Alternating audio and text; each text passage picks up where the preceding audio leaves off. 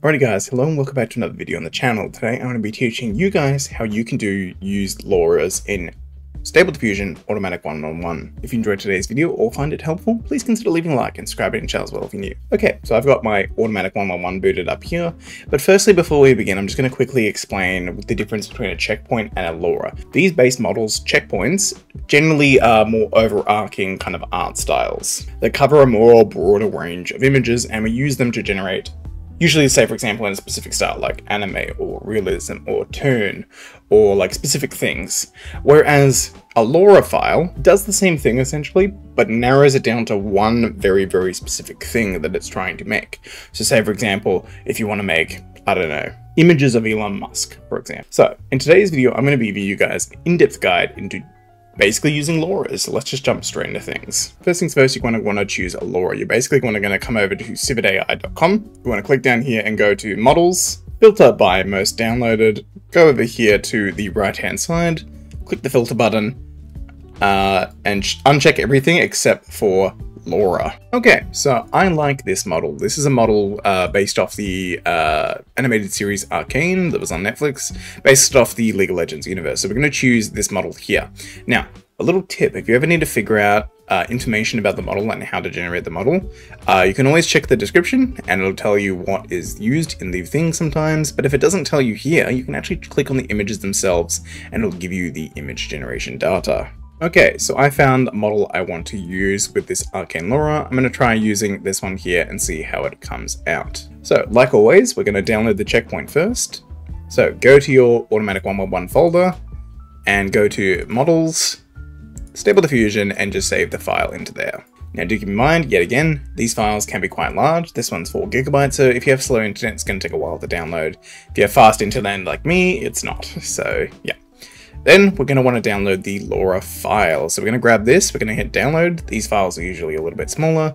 And then you want to go back out to your Stable Diffusion root directory. You want to go to models, and then you want to go to Lora and just save it into there. And like always, we're going to be using the ultra sharp model. If you need to know where to download it, just click the download button, go to your root directory, go to models and ESRGAN and save it into this folder. Okay, now that you have everything installed, we're going to want to actually install LobHub. If you didn't already follow my guide on how to install Stable Diffusion Automatic1111, I'll leave a video link in the description below to check it out. But basically, you're going to want to install the Lob theme from this extension, so you can just load it from File and type in Lob and install it. It'll be there for you if you already have it. It'll be there for you if you don't already have it. But basically what you want to do is you want to come over here, there's a refresh button once you have this installed, and you want to go to checkpoints, and it should be there. So now we have the Toon Anime Mix checkpoint. Just click on it and let it load up. Okay, now that we have that installed, we're going to want to apply our Lora. We have the Arcane offset. Something to keep in mind is this information will be on every single Lora page, but these usually trigger words for Loras. For example, this one is this prompt tag here. You need to generally use these in your models. So a little tip, what you can do if you have Lob installed, you can click this little on your thing, on this little settings window, and it's going to bring this thing up. So what you can do is you can click here, press enter, copy and paste that like prompt in from here just by clicking on it, and copy and paste it into here. And now what's going to happen is, sorry, I didn't save it. If you click save, it's going to add this every single time you click on the Lora. So if I click on the Lora here, it's just automatically going to add the prompt to the field box. So let's just, for example, try it again. It's always going to add it and it's always going to be there. And if you ever want to format it, just click this little magic wand thing there. So now we have that. So now what we can do, if we want to replicate one of these images or try to make one as close as we can as well, we can take a character, say for example, we can take this character here and we can literally just grab this, go like this, and just copy and paste all of the prompts into the box, and then we just hit this little thing there. I'm going to remove the Arcane offset because we already have that. And then I'm going to remove the Arcane style just to make sure. And then we're going to put in worst quality and low quality. Okay, and then we're going to highlight each one. We're going to hold control and press and then up twice while holding control, and this is going to add the focus tags onto there. I'm also going to use Euler A 30 high-res step, 30 sampling steps. We're going to do a high-res fix using the ultra sharp model we installed before. I'm just going to do 3 times And then we're going to do high res steps of 30 as well. And then we're going to set the denoise strength to 0.3. Then we're just going to do 512 by 512. Oops, didn't mean to do that. And batch count 1, batch size 1, and a CFG scale of 7. Let's test and see how that comes out. Alrighty, as you guys can see, this actually came out really nicely. It looks like the character, which is really, really good. It has all the details of Jinx. It even captured some of the background elements of the underground arcane city. All in all, genuinely surprised how good this model actually is. It's a pretty good one. Yet again, links to all these will be in the description below if you want to check them out for yourself. Just to show you an example, if I take out the prompt tag, so if I take out the prompt tag and take out essentially the Lora, I'm going to show you now what would happen if we didn't have the Lora in there. Now, it might still get some details right because Jinx is a very, very popular character. That's the advantage of Loras. It allows you to make really accurate images like this for characters that aren't as well known. But let's see what this comes up with. And as you can see, it kind of got some of the details right for the character, but it's not quite right. It doesn't have like the shading and the line style of Arcane. And it just doesn't quite fit, but it got like the ponytail and the hair color right, some of the tattoos, but it doesn't actually, like the face doesn't actually look like Jinx. Other image we got has the correct styling of that like shading, that almost 3D, 2D kind of look to it. The face is more correct, the hair is correct, the more clothing and tattoo, everything's a bit more correct. Now I'm going to show you what happens. Okay, so now what I'm gonna do, I did this previous image, this one here in the toon style with the toon anime.